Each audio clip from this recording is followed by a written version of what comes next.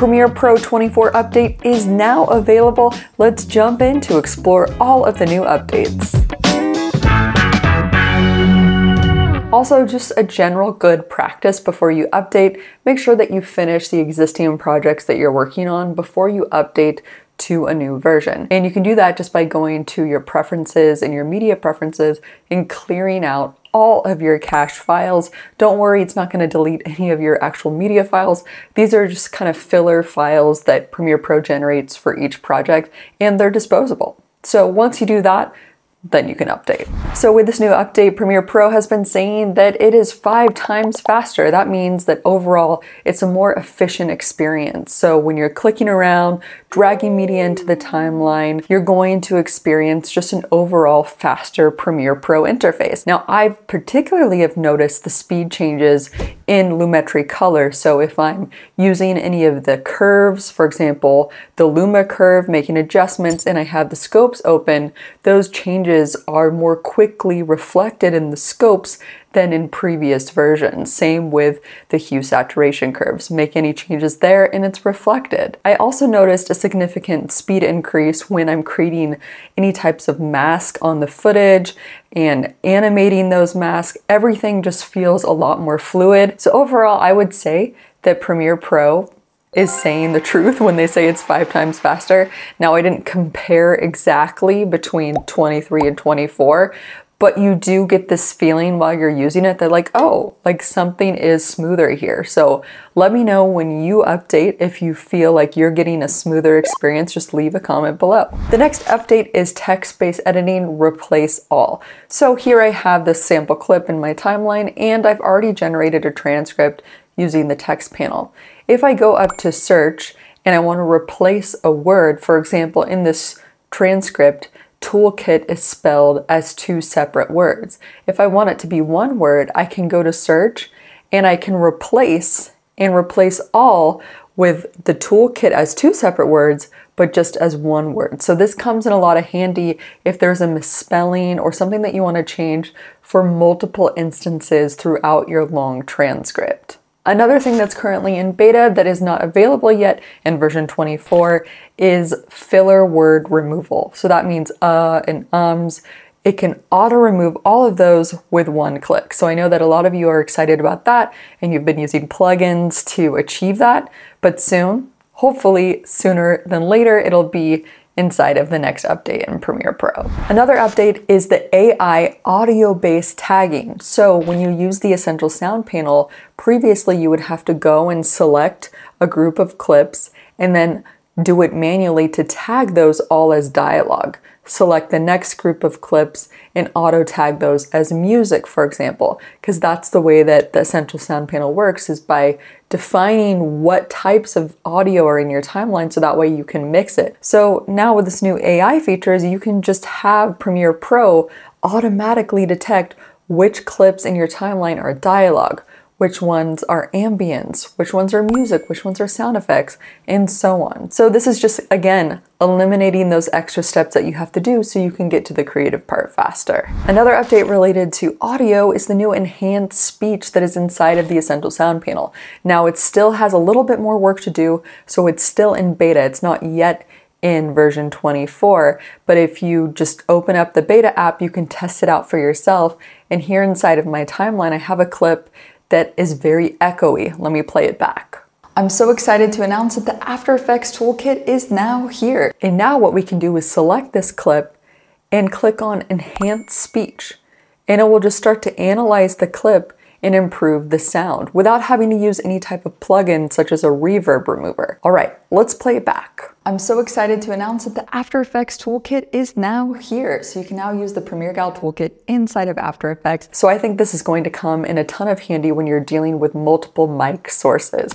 Let's say in a podcast, somebody has a very noisy environment, you want to clean up their audio, you can use this enhanced audio. And this is very similar to what Adobe Podcast was using in that web browser version that I was talking about in several videos ago. Also, when the Adobe team demoed this for me, they actually used a sample clip of a recording where it was just the on-camera mic. They demoed this, and let's show you the result. Evangelist, and my role is to advocate for all sounds terrible. So I'm just gonna enhance it. I am Esteban Toro. I am an Adobe evangelist, and my role is to advocate for all of you. I've been waiting for this to come to Essential Sound for many, many years now, and I think you're going to love it. And if this video is helping you out so far, be sure to give it a thumbs up as well as subscribe. And if you're new here, I post weekly videos about video editing and production just to help you become a better creator. And talking about new things, I started using a new music licensing platform called Track Club, who is the sponsor of today's video. Now, I know that there are a ton of music licensing platforms, and the reason I like Track Club is for 3 reasons. Number 1, it doesn't have a bloated catalog, so it's easy to find what you need fast. All of the songs are super high quality and highly curated by their specialist team. After all, better is always better than more. Number 2, their music is customizable. And what I mean by that is not only can you download the full track and download all the musical stems, but you can also use their customizable tool called MixLab to turn off the drums, for example.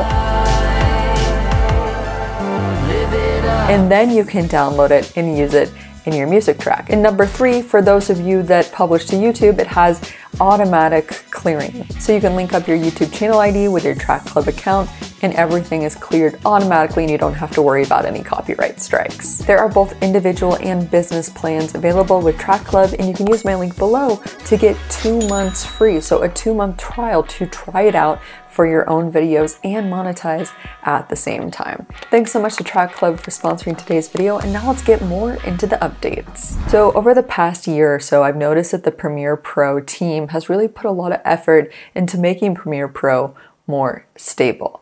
And that means less crashes, right? And this year especially, I've rarely had any crashes. But in the off case that a crash does happen, the team has implemented a new recovery mode. So if it crashes, when you open up back Premiere Pro, you'll see a little red notice at the bottom. Premiere Pro quit unexpectedly while a project was open. And next to that, there's a little reopen icon, and it will reopen those projects in the current state that it was when it unexpectedly quit, and will automatically save it as the current project file. You know how in Photoshop, the recovery there is just super smooth and it always works?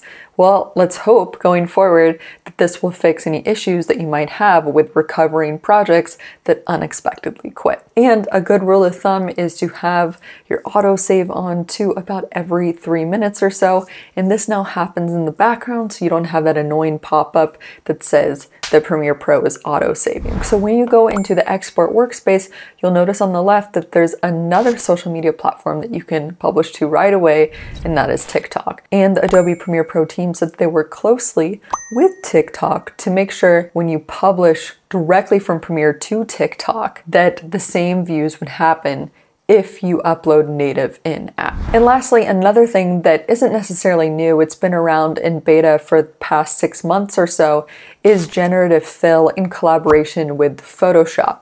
So for example, if you want to edit a vertical version of your video, what I've done here is I've exported this snippet of this video as a test MP4. And with Photoshop, you can actually open up an MP4 file, and Photoshop has a video mode. And what you can do is you can use the crop tool to expand your frame so it can generate a new background above or below to create that vertical space. So above, I just hit generate without typing anything in, will create more wall space. And down below, I can generate, for example, a table that will cover up my hands because we don't want to generate the bottom half of my body because that can produce some pretty strange results. So then you have these new generated layers, and you can extend those layers out to meet the duration of that video clip, and then you can resave that video and then bring it back in Premiere Pro and do some editing. So this is great if you work with landscape primarily and you want to be able to export it and use it on TikTok or Instagram, and you don't have to have such a zoomed in cropped frame on your face just showing this inside of the 9:16 vertical frame. Instead, you have more space to work with so it doesn't feel so close up on the social media platform. I know that I would love to see the generative fill built in directly in Premiere Pro so we don't have to go to Photoshop, but for now I recommend just exporting that whole video clip without any of the text or the sound or anything, just that raw clip as an MP4, and then opening up in Photoshop and doing that generative fill to the new cropped area. There are a few more other updates that are a little bit more minor, but maybe you're interested in reading them. I'll put a direct link to all of the new updates just down below in my description box. And let me know what you think. What do you guys think of these new updates? Let me know in a comment below. And if you want to check out the new RotoBrush, the next gen RotoBrush instead of After Effects, you can check out this new video I made right over here. And don't forget to subscribe. You can just click on my profile image right there. Thanks so much for watching, and as always, keep creating better video with Gal. See you next time. Bye.